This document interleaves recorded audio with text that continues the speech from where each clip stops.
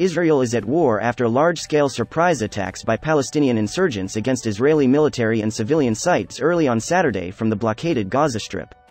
Both sides have suffered from hundreds of fatalities, while the number of Israelis held captive is unknown.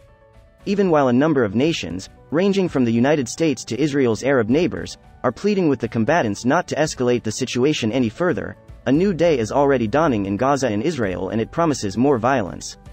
However, the leaders of both sides assert that they are at war now and that it will not end soon. Over 1,000 Israelis were injured during the first day of attacks and combat, and at least 250 Israelis perished. According to health officials in Gaza, there were approximately 2,000 injured Palestinians and over 230 fatalities. The acts of violence have included everything from close-quarters ground warfare to airstrikes and rocket attacks. What Israel may do in reaction to what it sees as an invasion, and if open warfare could thwart American efforts to improve relations between Israel and Saudi Arabia, are among the questions that are currently being asked. Israeli Prime Minister Benjamin Netanyahu declared on late-night television that Israel will reach into every place Hamas is hiding and demolish those places.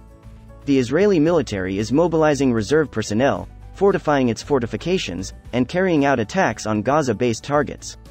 In 2007, the Islamist terrorist organization Hamas seized power in Gaza. Anyone in the Gaza Strip who is in an area where Hamas controls should leave those places now, Netanyahu said. He continued, Israel will settle the score with anyone who harms them. It is more difficult for the 2 million Palestinians who reside in Gaza to leave regions that are affiliated with Hamas. Israel and Egypt have been enforcing a siege on the Gaza Strip for more than 16 years, which limits the flow of people and products into and out of the region.